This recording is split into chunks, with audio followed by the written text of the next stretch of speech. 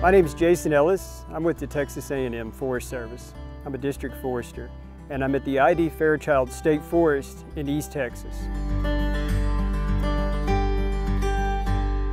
I'm often asked by forest landowners, how do you regenerate a stand of timber? There's really two options. One, artificial regeneration, is when you clear a site and replant pine seedlings by either hand or by machine. Another option is through natural regeneration.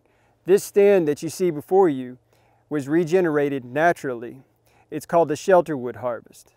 A Shelterwood harvest leaves mature cone-bearing trees evenly spaced throughout the stand.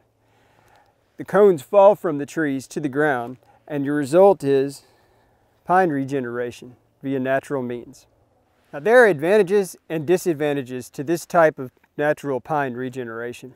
Some advantages to this include more suitable wildlife habitat. You also, from an aesthetic standpoint, you get to leave some of your larger trees in place as opposed to clear cutting everything and going back and replanting by hand or machine.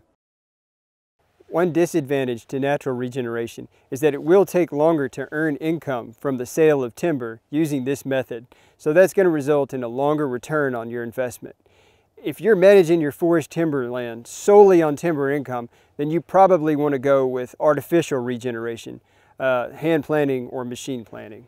So if you'd like to learn more about regenerating pine on your property, contact the Texas A&M Forest Service district office in your area.